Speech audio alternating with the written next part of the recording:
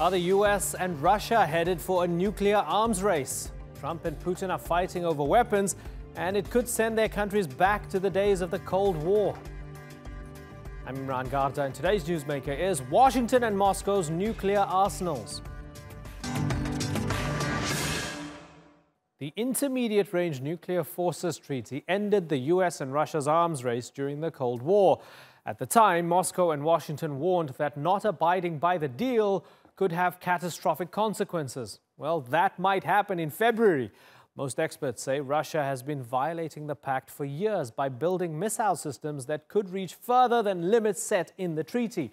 So the Trump administration has told the Kremlin to make a U-turn or it'll rip up the agreement. Some reports say the Pentagon already has orders to develop and deploy ground-launched missiles at the earliest possible date. And theories are flying about what's behind the aggression, from conspiracies that both countries want to build weapons that could contain China to tensions over a probe into alleged Russian interference in the 2016 US presidential election. We'll get into all of that in just a moment, but first, here's Natalie Perhonen. The US and Russian administrations are engaged in a war of words. And that's nothing new. Except this time it could mean the end of a Cold War-era treaty that's meant to keep the world safe. In 1987, the then US and Soviet Union leaders signed the Intermediate-Range Nuclear Forces Treaty to limit nuclear arms.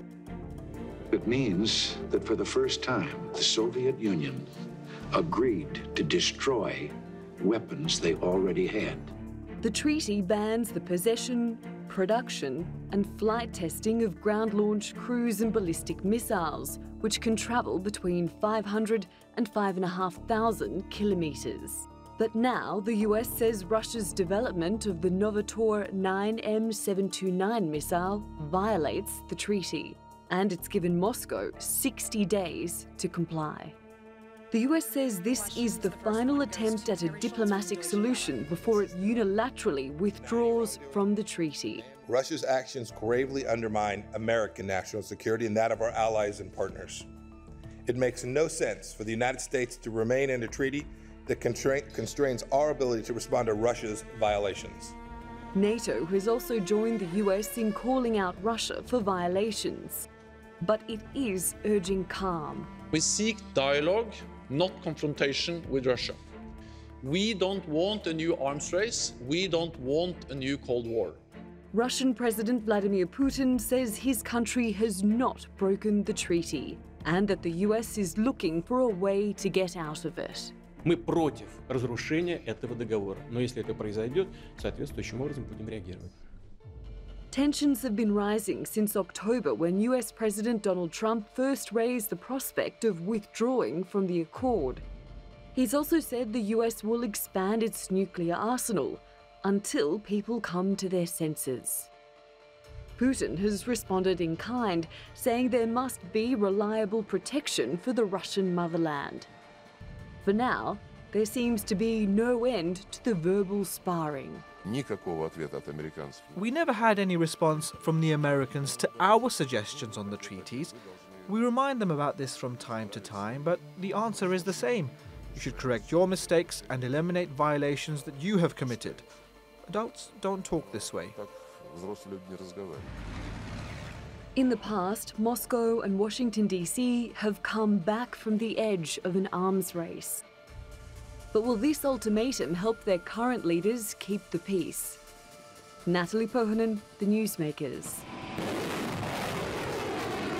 Let's go to our panel now. Former Kremlin advisor Alexander Nekrasov joins me from London, and former Assistant Secretary of Defense Larry Korb is in Washington, D.C. Gentlemen, thank you very much for joining us here on The Newsmakers. Larry Korb, let me begin with you. Is the US, the Trump administration, correct in wanting to pull out of the INF? No, it's not. There's no doubt about the fact that Russia has been violating the treaty, but the best thing to do is to negotiate with Russia over what these disagreements are, as well as extend the New START agreement that expires in 2021, and see what you can work out. But if you get out of it, you will legitimize what Russia is doing. They're claiming they're not violating it. So if you get out, then they can go ahead with continuing to develop these weapons, which are a violation of the treaty. Alexander Nekrasov, Larry Korb says there's no doubt that Russia is violating this treaty. Is that how you see it? Well, the American side always says that, and without many facts, they are claiming that Russia is violating this or violating that. If you recall how they went out of the ABM treaty in 2002, they simply made up a pretext that they need the systems, anti-ballistic missile systems, because of a rogue state. They knew perfectly well that the so-called rogue states like North Korea or Iran, they didn't even have the capability to attack the United States. But they insisted that no, they have to build this protective shield to protect Europe, to protect themselves. It was a blatant lie, but they did it. And I think the ABM treaty was one of the cornerstones of international security and nuclear disarmament, and they just simply walked away. So they are doing it exactly in the same manner. They are also saying that because China is not in this treaty, that's why it's worthless. It is not. China could have been joining this treaty, and that's a very simple way out. Okay, that's no, I don't see any logic in this. Yeah, and that's interesting. And you bring up an interesting point, because Larry Korb, a lot of people feel that these agreements are completely obsolete. During the Cold War, yes, it was the Soviet superpower and the United States as a superpower up against each other. All this time, the Chinese were impoverished, right, and building themselves up. So whether it's INF and these ground-based nuclear missiles, medium range, or it's New START and the long-range ones, whatever that may be, the context is very different in 2018. The Chinese have been doing their own thing because they've not been bound by any treaty. So both the United States and Russia have to start again, have to think of a new reality. Isn't that the truth, Larry Korb? Well, there's no doubt about the fact that China has developed these intermediate nuclear forces, and some people have used that as an argument for us getting out of it. But really, we don't need to deploy those type of weapons in the Pacific. We've got enough weapons on our ships there to deal with the situation. But I do agree that we should now bring China into the negotiations, as well as other countries like Iran and North Korea, because they're developing this capability as well. It's not as critical for the intercontinental ballistic missile because it's really only us and Russia. And I agree with my colleague here. We didn't need to get out of the ABM treaty. And I think it's important to keep in mind that the person who drove that was John Bolton, who was then in the State Department under President Bush.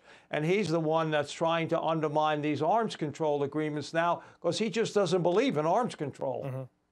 Let me bring in Thomas Callender now, who's in D.C., a senior research fellow at the Conservative Heritage Foundation, who focuses on naval warfare. Thomas, you heard some of what preceded you. Are these treaties worth saving, such as the INF, or should the U.S. just get out? Thank you. I think effective arms control is in the U.S. and the world's best interests. However, to be effective, both parties must comply to that, and they have to be enforceable going forward on this. Right now, the U.S. is the only nation prohibited and complying with its obligations from developing and fielding intermediate range, conventional ground-launched cruise or ballistic missiles, and we're ceding a significant military advantage to not only Russia, but China, North Korea, and Iran to be able to defend ourselves and our allies. Alexander Nekrasov, the opinion from the United States, where Larry and Thomas, I guess, slightly disagree, but agree on the fact that the Russians are cheating, is that Russia's been getting away with murder, I guess, over the past few years. And why can't that be the reality, that that's what Russia's doing? It's cheating on this, and it's developing these missiles because it doesn't quite care about the treaty. Doesn't the United States then have every right to say, well, we're not going to play ball anymore? Well, it's a very simple thing to accuse another side, but there are inspections, there are satellites observation, surveillance. You can easily find out what is going on. The American side and in the West generally, they're always saying things that are happening around the world in Syria, Ukraine, whatever. They forget that the satellite surveillance is now everywhere. It's very difficult to avoid detection when you are actually sort of conducting some sort of a huge program which can be detected. I mean, the inspections were going on. So all of a sudden, all these inspections are useless. Now, I think, you know, the problem with the West generally is that they don't understand one simple thing. The World War III is going to be a nuclear war. And all the world leaders, all the Western world leaders need to understand something. They will not get away from it. They will not escape. They will not have time to reach the bunkers they've built for themselves. And if they understand that, they will be completely different in their attitude. Right. They will stop the lying game. Okay. They will stop the blaming game. Okay, Mr. Nekrasov. So when Russia sent those 2 nuclear-capable bombers to Venezuela, following Venezuelan President Maduro's visit to Moscow about a week ago, what sort of message was Putin trying to send to the West? Well, these messages are sent by everyone. America sends their bombers and they're patrolling along the Russian borders and so on. These are all symbolic gestures. They are technically diplomatic gestures with a military muscle added to it. There's a lot of confusion in the public perception than when some submarine goes somewhere or a ship. They never enter, by the way, the territorial waters of any country, but it immediately implies that it is some sort of show of strength and so on. These things are done by everyone. It's just like spying, you know? They're trying to show that Russia is the only one that spies on others, forgetting that America, Britain, Germany, France are spying on Russia all the time. So it's a mutual game. We have to stop this one-sided, double-standard approach. Everybody does things that are sometimes not great things, you know, that are shouldn't be probably done. But it happens. That's the real world. But again, I stress, the world leaders need to understand the end will come to everyone, and them included, in World War III. Thomas Callender, on that very jovial note, I guess, is this the beginning of a new arms race? Because people talk of this all the time, but is this the real deal this time around? I mean, so I don't think it's the beginning of a new arms race. I think it's an arms race that has already been going on. The U.S. has been prohibited from participating or responding to these increasing threats by our maintaining our obligations to the INF Treaty. I mean, Russia, in this case, right, has already fielded several battalions of the 9M729 ground-launched cruise missile. China has deployed, you know, hundreds of intermediate-range ground-launched ballistic and cruise missiles that threaten the U.S. and our Indo-Pacific allies. Iran, North Korea are working very rapidly to develop increasingly long-range missiles. So I think it's actually that's already been going on. The U.S. coming out of the treaty and being able to field ground-launched versions of some already air and sea-launched cruise missiles we have, I think would hopefully send the appropriate message to Russia that and bring them back to the table to negotiate an updated INF that is more enforceable. Look back to the 80s with the original INF treaty. It wasn't until the U.S. deployed the Pershing IIs in Europe that brought Russia to the table to negotiate in the first place. So I don't think it's an arm race that's already been going on, and the U.S. and our allies around the world are at a distinct military disadvantage right now. Larry Korb, you mentioned Mr. Bolton and what he likes to do, get out of a lot of these global institutions that the United States has signed up to. Is that at the heart of all of this? Is it just politics, and does it have nothing to do with weapons whatsoever? People look at the track record of the Trump administration, getting out of the Iran nuclear deal, getting out of the Paris Climate Accord, getting out of NAFTA and TPP and so on and so forth. This is just the weapons version of it. they don't want to have anything to do with it, no more, no less? Well, it's a combination of Ambassador Bolton and President Trump. He does not like any agreements negotiated by any of his predecessors, whether it's the Iran nuclear deal or the climate accords. So that's one factor. And then, of course, Ambassador Bolton, as I mentioned, he wanted us to get out of the ABM treaty. He doesn't like the INF treaty. He doesn't want to extend New START. Now, let me make an important point here. The most dangerous thing is not these intermediate weapons. It's the long-range ballistic missiles. And the Russians have not only been keeping to that treaty where we have intrusive inspections, but they want to extend it. And I don't understand why this administration won't extend it, because that's working. And by the way, this whole thing about the INF, George Shultz, who I had the privilege of working with when I worked for Ronald Reagan, he says what they're doing now is the wrong thing to do. You ought to go back to the negotiating table, work on it. And this thing about all these other countries, we have sea-launched ballistic intermediate weapons that can deal with any of these threats. And this whole idea now, as I mentioned before, you're going to have a new arms agreement. I think it would be great to bring China primarily bring China into it. But this whole idea that you do this and it's going to improve security. Listen to George Shultz. He worked for Ronald Reagan. He was part of negotiating this, and this is what he says. Yeah, on the flip side, Thomas Callender, let me get your opinion on this. There are those who said, well, okay, it was all well and good and symbolic that Obama and Mr. Medvedev got together and they agreed to shave off a few hundred nuclear weapons here and there, but both of them still had thousands of nuclear weapons, and both countries still spent billions of dollars in maintaining and upgrading their nuclear arsenals. So the status quo was just a facade to make it seem as if we're not on the verge of complete annihilation, but was that really the reality? I don't think so. I agree that, obviously at a world level, right, the intercontinental, both sub-launched and air and land launched cruise ballistic missiles, nuclear missiles are the biggest threat to the world in that regard. And I agree. As far as we know, Russia is still in compliance with New START.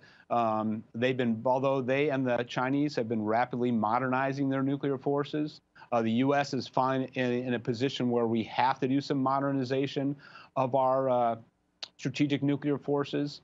But if you look at Russia's stated military strategy regarding the tactical nuclear weapons, of which this deployed ground-launched cruise missile can be one, they've repeatedly stated that if a war erupts in Europe, they will use tactical nuclear weapons to achieve an effect. And right now, the U.S., we don't even have something that could be a deterrent of an equivalent response. Okay. We got rid of all our tactical nukes, and so I think bringing this possibility, actually will further deter Russia from using them. Okay, so very finally, Alexander Nekrasov, does the United States have the right to want to defend itself in Europe, on the European mainland, from Russian tactical nukes? Well, I think the United States and NATO countries have made a crucial mistake by moving their forces to the Russian border. I think a lot of problems have arisen from the fact that NATO moved eastwards very quickly. It is now on the borders with Russia. That is absolutely outrageous. That changes the whole pattern of a possible conflict on the European territory. I think the Americans and the Westerners generally have created this dangerous situation when Russia will have no other choice but to use nuclear weapons, tactical ones. The Americans, if the Russians would have done the same and moved their troops to their borders, let's say in Mexico, the Americans would have probably started a nuclear war. So, excuse me, it's very rich of the American representatives to say how they're going to defend themselves when they have their troops too close, way too close to the Russian borders in Europe. So that's the main problem. They need to think very carefully what they're doing in Europe. Okay, and we don't have time to get into that, but maybe next time. Gentlemen, Alexander Nekrasov, Larry Korb, and Thomas Callender, I appreciate you joining us here on The Newsmakers.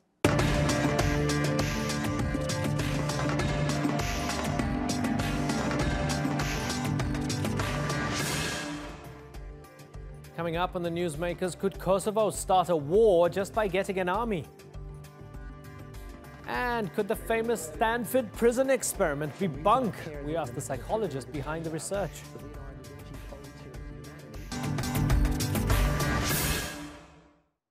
Kosovo is preparing to create a standing army in defiance of Serbian objections and those who say it's unconstitutional. Supporters say the country already has a military and should be able to defend itself from its northern neighbor, Serbia. But opponents argue it's one more step towards the ethnic cleansing of Serbian enclaves there. The Kosovo parliament is expected to pass legislation on Friday, but it's doubtful that the matter will be settled. With more, here's Shoaib Hassan.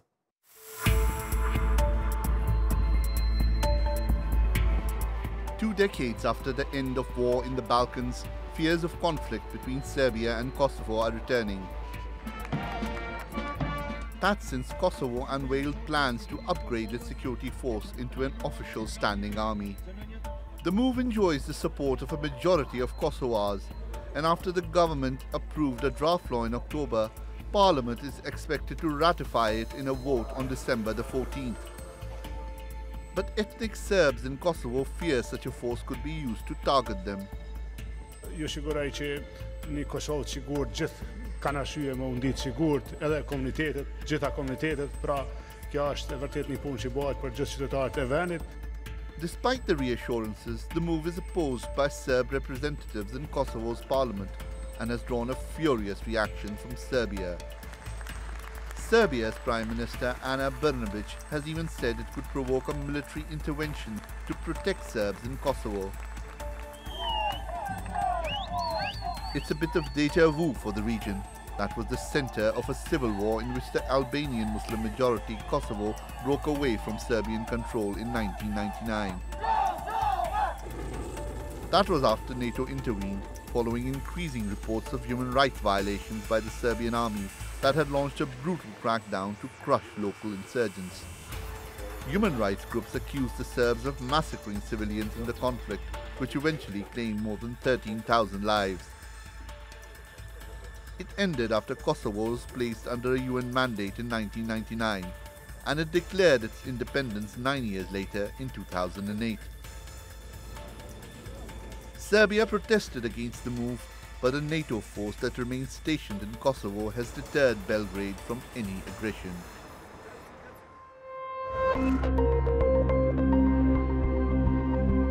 Since then, both sides have moved to improve relations. The latest example being a proposed territory swap between the two sides. Such talks have been facilitated by the EU, which insists Serbia and Kosovo settle their differences before entering the Union. Serbia still considers Kosovo a breakaway province after the two countries split in 1999. The proposed territory swap seeks to exchange the Serb-dominated Mitrovica region in Kosovo for the Preševo Valley in Serbia that is Albanian Muslim. But the talks have stalled after protests from both sides. One source of the dispute is the Gazivode Lake, which is prized by the Kosovar Serbs and the Albanian Kosovars as the main source of water in the country. It's a single example of the many disagreements that make any rapprochement difficult. And since then, things have deteriorated. Serbia blocked a move to accept Kosovo into Interpol, and in retaliation, the Kosovan leadership has imposed a 100% duty on Serbian goods. It seems to have led both sides back to a state of insecure coexistence, but things could get worse if Kosovo raises an army. We discussed Kosovo's intention to move ahead with the transformation of the Kosovo Security Force into an army. Such a move is ill-timed. With a strong NATO force already in the country, does Kosovo really need to create such an army? And is Serbia's reaction just saber-rattling, or is peace in the Balkans once again falling apart? Shoaib Hassan, the Newsmakers. Well, to discuss this, we're joined in Pristina by Libun Aliu. He's a Kosovo MP representing the Vetëvendosje Party. And finally, from Belgrade is Darko Trifunovic, a research fellow and lecturer at the Faculty of Security Studies at Belgrade University. Gentlemen, thank you very much for joining us here on the Newsmakers. Libun, let me begin with you. Why do you need an army? each sovereign state should have the right for self-collective defense, and therefore we need an army. It is a constitutive element of sovereign state, sovereign and independent state. That's why it's elementary. And not every country has had the history that Kosovo has had, especially since it's not too long ago. So with that in context and that in mind, do you accept why this might not be the best time to decide to push for an army?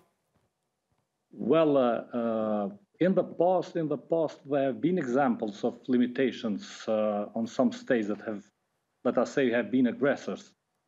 But Kosovo has never attacked any other state. And on the contrary, we have been colonized by Serbia for about 100 years. And there is very difficult to find any argument that can support the idea of preventing Kosovo from having its own standing army for collective self-defense.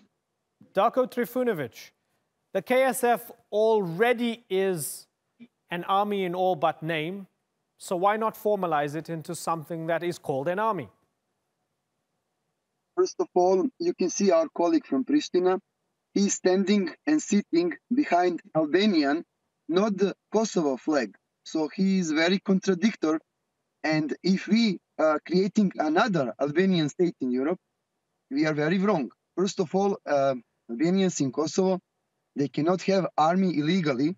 If they want to have army, of course, okay. But according to their constitution, army is not mentioned. So but it's up to them whether they want to change the constitution or pass it through parliament without changing the constitution. It's their business, isn't it? No, they are not alone. I'm sorry to say it's not up to them. They are not living alone in Kosovo. There is Roma people, there is a Serbia people, and Kosovo is not the sovereign state because sovereign state is a member of United Nations. So once when Kosovo becomes sovereign state and member of United Nations, then we can talk further. Right. But in this moment, we need to talk about peace. But forever, allow me for a second, Darko.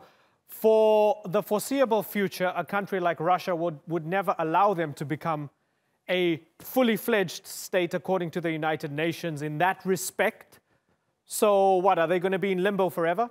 Russia, there is a country like China. And also I think Turkey, if Turkey need to think and reconsider decision to recognize Kosovo, because I understand that Turkish recognition of Kosovo, it's a brave step forward in order to tomorrow Turkey will recognize Kurdish state on its own territory. Okay, that was quite a leap. That was an interesting one. I mean, I know you were thinking about that for a long time before you came onto the program. So, okay, credit to you. It's quite a leap, but I want to stick to the topic here. Libun Aliu, we look at the fears of the Serb minority, and Darko mentioned something that is quite tangible and quite real. There's a heavy history, and I remember going to North Mitrovica especially. A lot of the ethnic Serbs there felt that at any given point, the ethnic Albanian majority wants to wipe them out. Whether that's real or perceived, wouldn't an army just make those things worse and heighten those fears of the Serb minority in Kosovo? Well, if we would look at history recently in 2010, and actually in 2000, from the northern part of Kosovo, there has been expelled about 10,000 Albanian citizens. While the Kosovo army would be the army that will bring peace, and it will be to provide security for all citizens of Kosovo. And we believe that that Kosovo's path toward full Euro-Atlantic integration where NATO can play the security role. And in this aspect, the army of Kosovo will be a defensive army that can just bring peace to the region, and also to bring peace and security also for the Serbian citizens in the northern part of Kosovo, or in the same way as in the southern part. Okay, so Darko, you have an opposition politician here saying that they have no interest in attacking the Serbian minority in Kosovo. Why don't you believe him? Look, it's not what I believe or not. I am in favor that we shall sit, talk, negotiate. Now it's time for peace, not for any kind of aggressive statements, not of kind of anything aggressively. But we can see whenever you have an internal problem in Pristina, Prishtina's authorities are all the time by default, they go violent. So we need to calm down and see what we can to do on the benefit of all people residing in the Balkan, not only in Kosovo, Serbia, and elsewhere. Definitely, a number of countries that they are withdrawing their recognition of Kosovo is growing. And Kosovo, if this continue like this, the basic problem, which bothers me a lot, that young people from Kosovo, they're going to leave. They're not going to wait any kind of decision tomorrow. They want decision now. And that's exactly what Kosovo politicians, current Kosovo politicians, that most of them, they're supposed to finish as war criminal. They are not credible to so we need a new generation of Kosovo as well, maybe in Serbian politicians. I don't want to say nothing against Kosovo, that I don't say something against Serbia. So we need maybe new generation. We need a new approach. We need a new, let's say, energy in the region. Without this guy that he's now appearing, Šešelj, these radicals from Serbia, we don't need it. Okay, although a lot of young people support having their own sovereign independent army. I just want you to have a little listen, Darko, to General Zaimir Halimi. He's called a general in the KSF. I spoke to him a year ago when we did Crossing the Line in Kosovo. Have a little listen to what he told me. Our final goal is to transform the Kosovo security force into an army. That's when I think our mission will be accomplished. You know, Darko, when I spoke with him, when I spoke with General Halimi, and we did a tour of the KSF base, ultimately they saw it as an inevitability. They trained with the help of NATO and Western forces, and eventually Western and NATO forces must leave and they can take over their own security. As a Serb, isn't it better to have Kosovo Albanians with their own army rather than NATO at your doorstep? If they don't respect their own constitution and there is no word, if they don't respect their own rules, so who will believe them? And if they want army, they have Albanian army. As I said, see our colleagues from Pristina, he's sitting nearby Albanian flag, not the Kosovo flag. I only see a red background. I don't see a flag. I only see a red background. I don't see a flag. Just, you can see near him, it's Albanian, not the Kosovo flag. Just let him to move a little bit and you will see. Now there is no. There is no. But it was Albanian flag, not the Kosovo. Okay, so. Who can believe? Okay, hold on. So there's a bunch of things to unpack here, right? All over Kosovo, undoubtedly. Okay, certainly all over Kosovo, undoubtedly. There's a Kosovo flag and there's an Albanian flag, which is attached to an ethnic identity, which is also a flag of another country. That's another whole thing to deal with here. But let me ask Liban to address the issue of, if you guys can't respect your own constitution, why should Darko respect and believe you? It's in your constitution not to have your own army. Why are you pushing for this right now then? Kosovo forces getting advanced. It is the same, remaining in the same structure as it was. It's just getting advanced in let us say, more aspects and concerning the sovereignty. And also what I would like to mention is that, yes, about the dialogue, we have been having a dialogue and we are still, I think, in a way to continue the dialogue with Serbia. That is the main thing in relation between Kosovo and Serbia. Since 2011, we are having dialogue and we had about 33 agreements that has been made. And none of them has been fully respected by Serbia, and most of them are not being respected at all. And let's just mention about that recently, this year has started with the assassination of Oliver Ivanovic. Yes. So the entire, let us say, attempt for worsening relations is coming from Serbia. No one from Albania has been accused about this assassination. There are about 4 Serbs that have been arrested. Okay, but the ethnic Serbs of North Mitrovica saw the assassination of Oliver Ivanovic as a possible sign of them being wiped out, not the other way around, right? I spoke to them. That's the thing. Both sides are saying this is a sign of the other side going extreme. Let us remember that Oliver Ivanovic was opponent right. to Vučić and to the government in Serbia. And there is also an attempt for a journalist who came to find out what happened, that he has been also attacked and ended up in hospital. But what I should mention also, that this year there has been a visit from Vučić in Kosovo, and what he declared, that was very interesting. He prized Milosevic, and he called him as a great leader who make few mistakes. And these kinds of declarations are giving a very, very bad signals toward Okay, so let me ask Darko. Darko, isn't it more of a provocation when Vučić says things like Milosevic was a great leader who just made some mistakes? Isn't that more of a provocation than Kosovo deciding to formalize an army? I agree with our Albanian colleague. We don't need any provocation. But just comparing, President of Albania, he visits Serbia and nobody...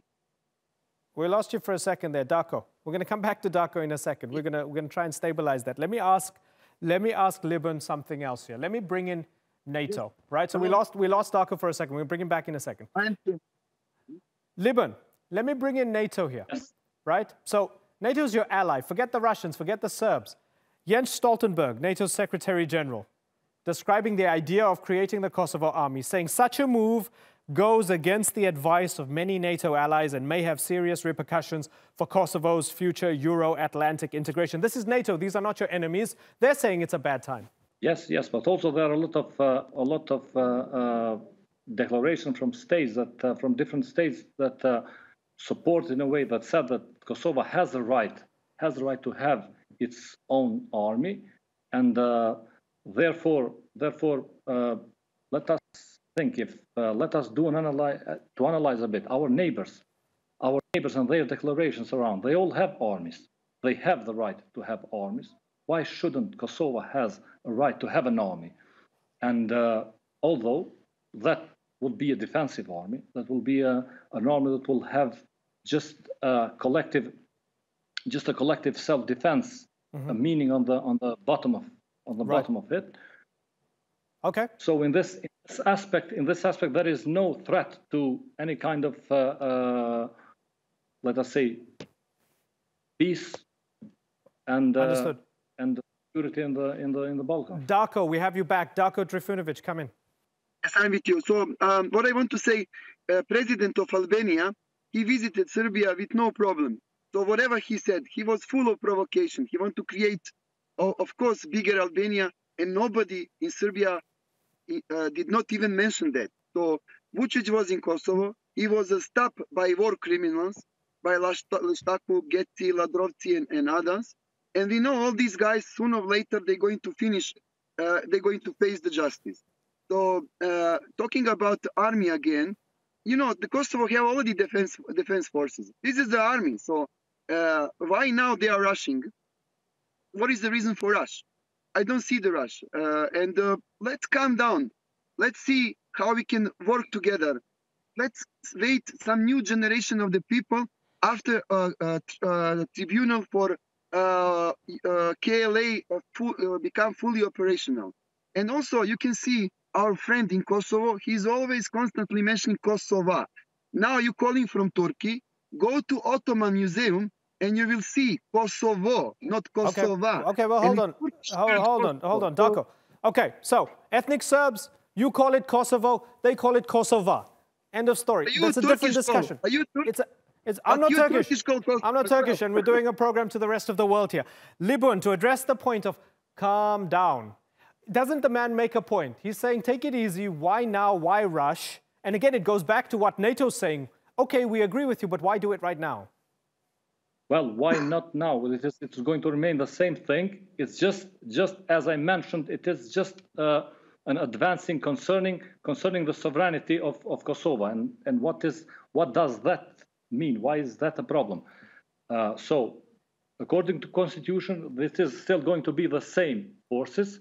They are just going to be advanced in a number from 2,500 to 5,000 within 10 years.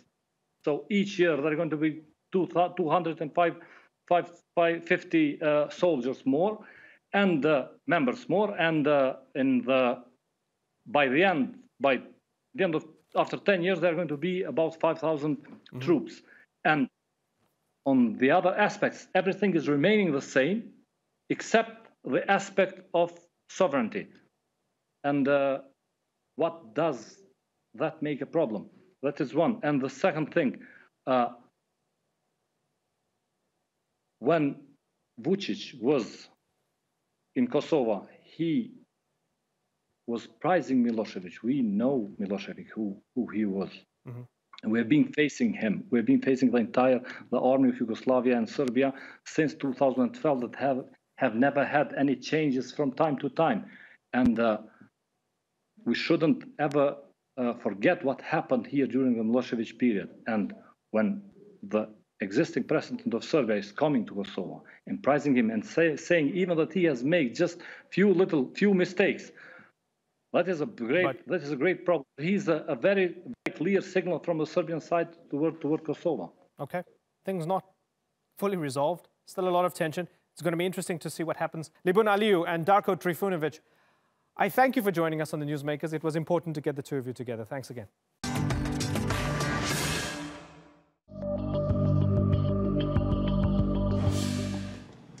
You address me as Mr.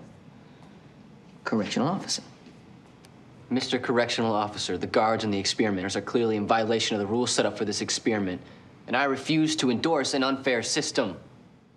It's considered the best-known psychology study of all time. The Stanford Prison Experiment in the 1970s put students into a mock jail and left them to their own devices. The study is featured in films and taught in high schools. Guards became treacherous and terrified prisoners who revolted. Researchers concluded that human behavior is affected by the roles people are given, and that, more disturbingly, we are all just degrees away from becoming really, really sadistic. Well, that study has now come under new scrutiny. And to talk about that is the famed psychologist behind the experiment, Dr. Philip Zimbardo. Sir, it's an honor talking to you. I don't know how many conversations I've had about you over the past, 15 years or so it's good to talk to you on the program. Good. Now, your work inspired a lot of discussion about the fact that we're all almost just degrees away from being like Nazis, right? Given the right circumstances and so forth, given the right prods and pushes and the right or wrong context.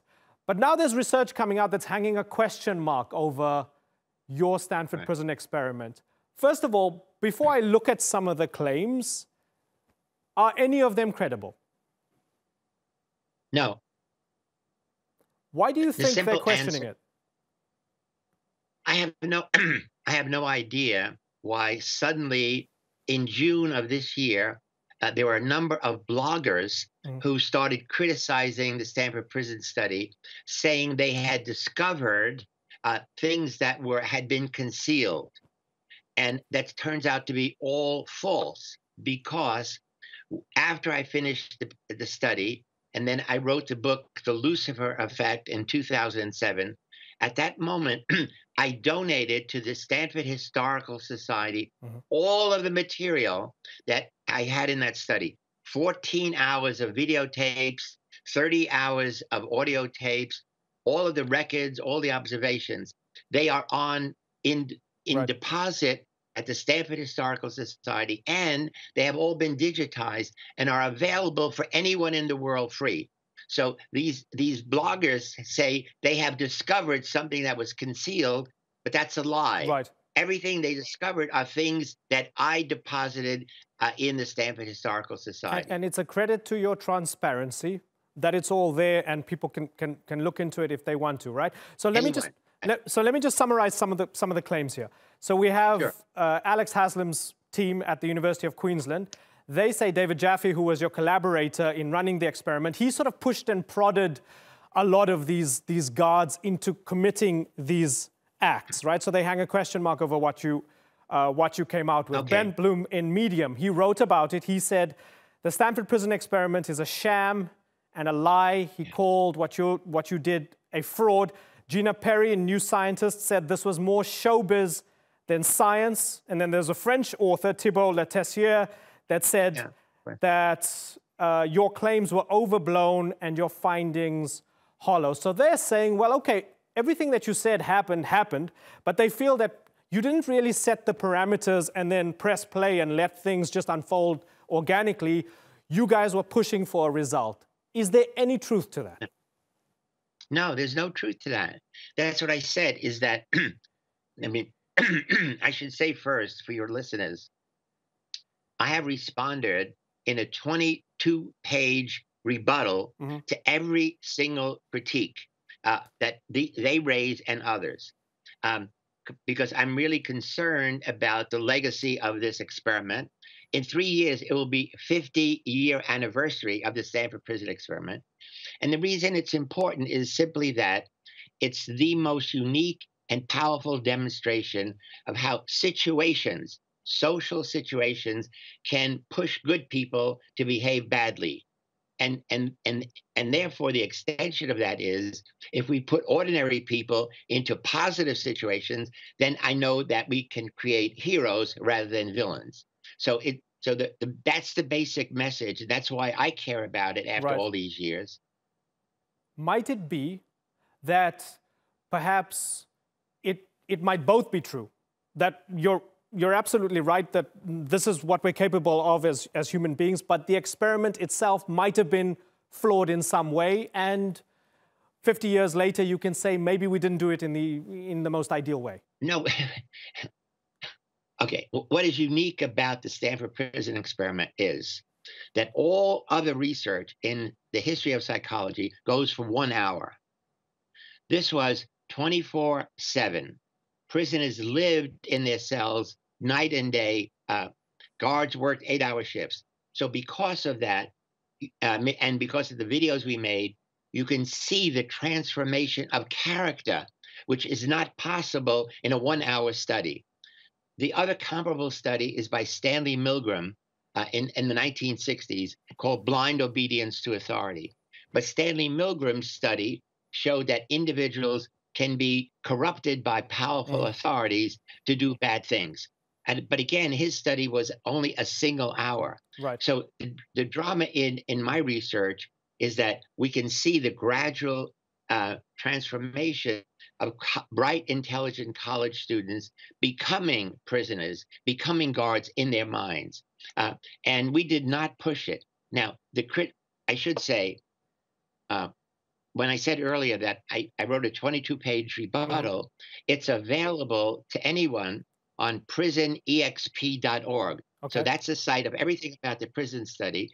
And so if you go to prisonexp.org, you'll see my rebuttal. And so each thing, so let's say the thing you just mentioned about David Jaffe, who was a student playing the role of warden. He told one guard who was doing nothing, who was sitting doing nothing, that you're getting paid to be a guard, so act like a guard.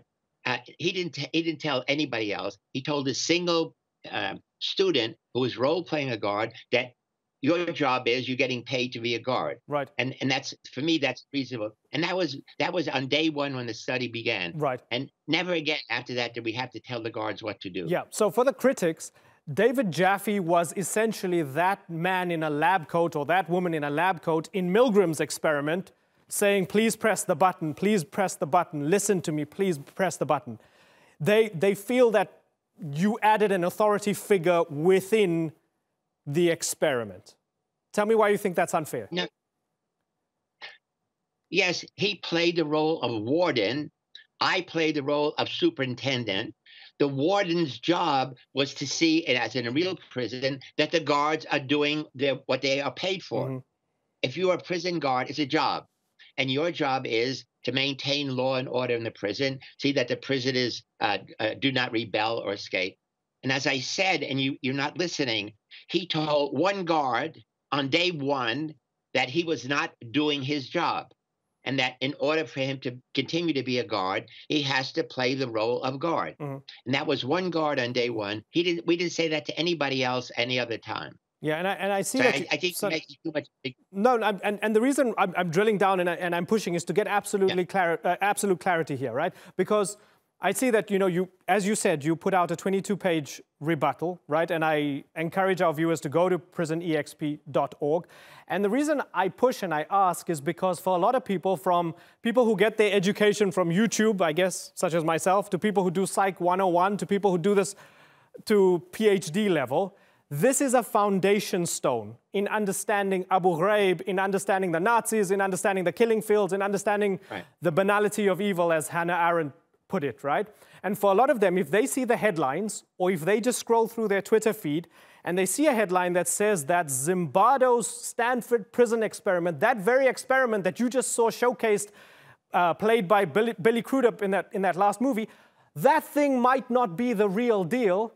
Does that rock the foundation of everything you've done and all the conclusions that you came out with over the past 50 years? No, I don't understand what you're doing. I'm telling you that none of those criticisms are valid, not a single one. You know, again, one of them say that the boy who, prison 8612, the first one who had an emotional breakdown, that he was faking. I not only challenge that, I present a video that he made afterwards saying that he was ashamed of losing control over himself, that he was embarrassed that he lost control, that he became a psychologist, a prison psychologist, Doug Corpy, 8612, in order to understand his mind better. So that's not faking it. Yeah. But I'm saying, it's not that I just said it. We have a video of him saying it. Dr. Zimbardo, I know you don't believe me, but I'm a big fan. And I read The Lucifer Effect, and it's a fantastic book. And Thank you. I appreciate and I appreciate you coming onto the show to clarify and push back against these criticisms. Thanks for joining us here on The Newsmakers, Dr. Philip Zimbardo. That's all for this edition of The Newsmakers with me, Imran Garda. Check out more of our stories on YouTube, Facebook, and Twitter. Remember to like, follow, and subscribe. Until next time, thank you for watching. Bye-bye.